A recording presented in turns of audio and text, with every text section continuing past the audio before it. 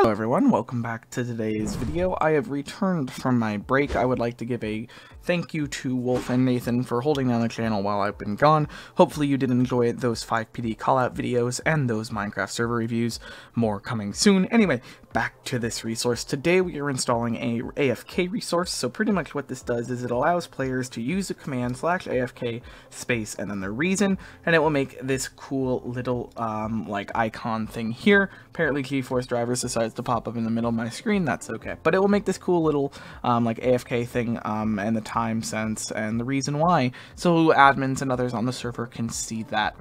In terms of the admin side of this, pretty much what I'm not gonna be covering that, mainly because I don't want to go over the like the adding specify server admins and everything. They do have a tutorial on where you actually have to put them. Just go ahead and click the button on their resource page. All this is linked in the top of the description as well.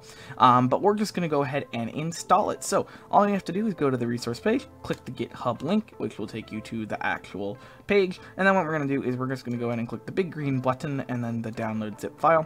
This will go ahead and download the zip for our game here, and what we're going to do is we're going to go into our server folder. This is a server side resource, and you're going to go to wherever you store your resources. For me, it's my server data resources folder. If you're on Zap hosting, it's going to be through your FTP file access, stuff like that. And in here you can see you got the main folder here and you got all of the different files. So what we're going to do is we're going to drag this over to our resources folder, and we're actually going to rename it and get rid of that -main at the end, mainly because just GitHub adds that, and we are going to go ahead and copy the name of the actual folder. So in here you can see your client and your server file. The server file is going to be where you can add those admins in here if you really want them later. So you have your Steam hexadecimal type of ID here. You can get that from like SteamDB or something, and it just goes ahead and it makes you an admin, so you can use those admin commands to force unset and force AFK players as well. So let's go ahead and add this to our server.cfg file. For me, once again, it's in my server.data folder. It can be within whatever folder. If you're on a Zap hosting or TX admin setup, it's probably going to be in your web interface, stuff like that. So I'm just going to add ensure here, the name of the folder we just copied. It can be ensure start, doesn't matter. A lot of people ask me that for some reason. It doesn't really matter.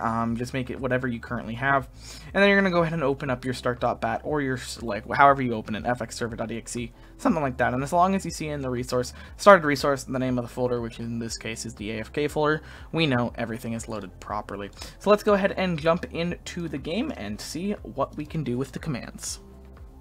Alright, so we are in game here, and we're going to go ahead and press T to open up our chat, which you're not going to be able to see because FiveM is broken for me with that. And I'm just going to type /AFK and then space a reason. So I'll put test, and you can see I turn invisible, invincible. It'll say the time since I've turned AFK and the reason why I turned AFK. Obviously, if I just do /AFK once again, it will make me un-AFK. So that is the way to do it. Hopefully this did help you, and like, subscribe, comment for more, and I will see you in 2 days for another video. See you all then.